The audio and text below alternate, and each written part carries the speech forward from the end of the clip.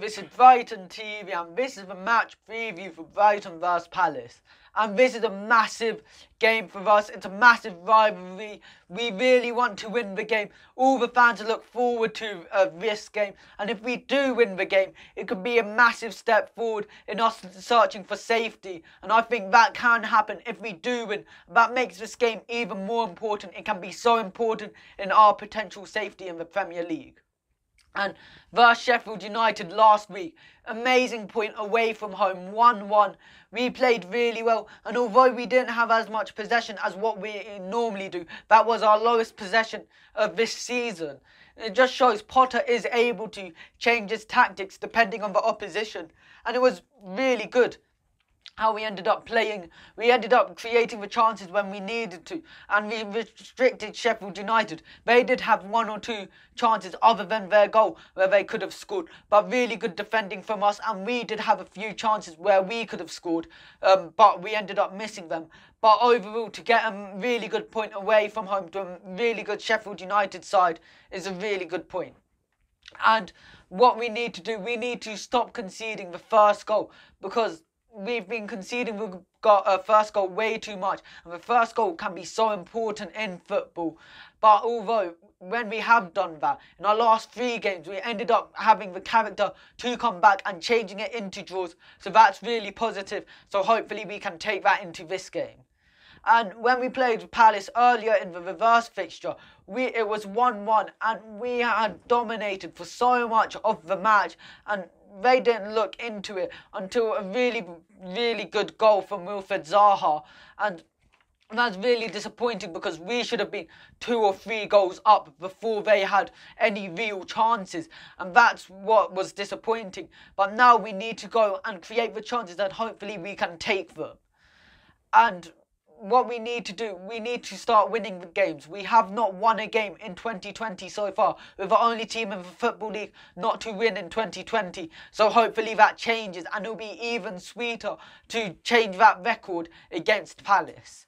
And my formation for this game, I think, will be 4-4-2. And I think in goal will be Ryan. And the back four, I think, will be Duncan Webster being the 2 centre-backs. And Webster, the reason why I pick him over Duffy is because he's better at defending versus faster players, and Palace's main attacks are from their fast wingers, so that's why I think Webster will play. And in left back, I think it should be Dan Burn. He's adapted so well to the left back position, and we miss him when he doesn't play there. So that's why I think Dan Burn should play. He gives us something else in left back. And in right back, I think it should be Steven Alzate, because when we played Aston Villa a few weeks ago, Steven Alzate was given the task of being against Jack Grealish, and that didn't look easy. But he ended up keeping Grealish quiet for most of the game, and then when Steven Alzate ended up getting pushed further forward, that's when Aston Villa scored through Grealish with a different right back defending against him. And I think he could do a similar job versus Wilfred Zaha, so that's why Alzate should play there. And then the 2 central midfielders, I think it should be Stevens and Proper. And Proper has been one of our best midfielders this season. And Stevens, I think he gives us something different to what Bissouma does. Bissouma can look very creative, and he does have a lot of pace. But the problem with Bissouma is he tends to give the ball away too often, while Stevens, he doesn't give the ball away as much, and he recycles the ball really well, and he does have the ability to do a really good long pass, which is why I think it should be Stevens instead of Bissouma. And the 2 attacking midfielders, I think it should be Trossard and Moy. And Trossard, he can give us width when needed, he creates chances, and he can score goals. So that's why I think Trossard should be there. And Aaron Moy, I think it should be him, because Moy, he's able to drop deep if we need to go and change it to a 3 in midfield. And he ended up taking the free kick for Maupai's goal. So his set pieces this season has been really good, and he creates lots of chances, so that's why I think Moy should play.